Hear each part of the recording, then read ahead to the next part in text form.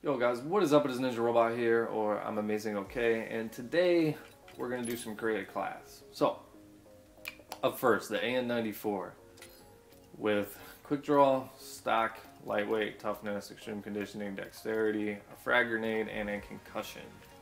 I love to use quick draw and the adjustable stock on assault rifle, especially when paired with lightweight, as you know, since you're already using an assault rifle, your mobility is slowed down due to that fact. So with adjustable stock and lightweight, when you're ADSing, you move almost as if you have a submachine gun. So it works out pretty well. If you don't want to use quick draw, I suggest using the reflex maybe. It just kind of comes down to personal preference. I don't find the iron sights on the AN94 to be bad, so that's what I go with. Second class, the M8 class.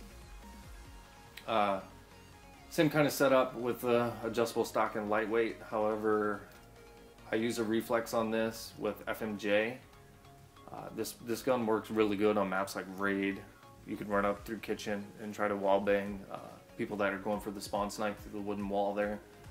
And then also when you spawn on offense, you can run over towards the ring and you can wall bang people that are sitting laundry, which helps a lot.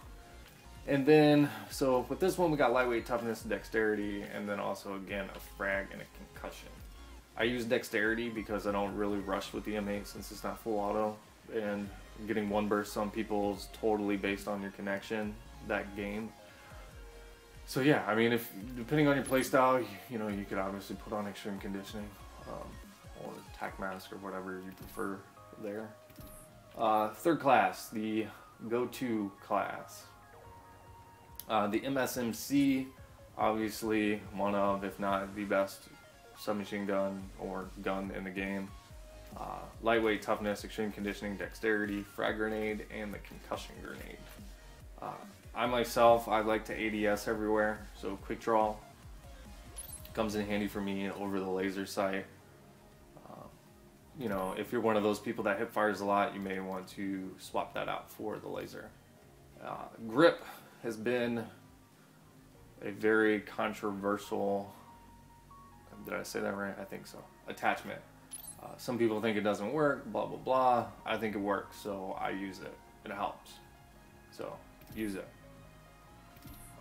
Yeah, so fourth class, PDW class, the flak jacket, lightweight, toughness, extreme conditioning, tac mask, and the concussion. I'll use a concussion because I like to use this class on maps like Plaza. If you're running into dubstep, you want to throw a concussion to try to stun the enemies from pushing in. And then obviously the tac mask and the flak jacket, so you're not affected by the stuff that they throw. And then of course it's good for other maps as well. It's just, that's one of the maps I like to use this class. And yet again, quick draw just because personal preference. I like to ADS everywhere instead of hip firing, as it's just my play style. Class number 5. This is the class I use when people like to shotgun.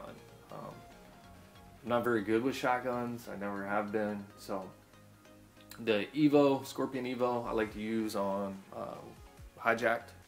Hijack's a good map for this gun. Lightweight, toughness, extreme conditioning, dexterity, a frag, and a concussion yet again.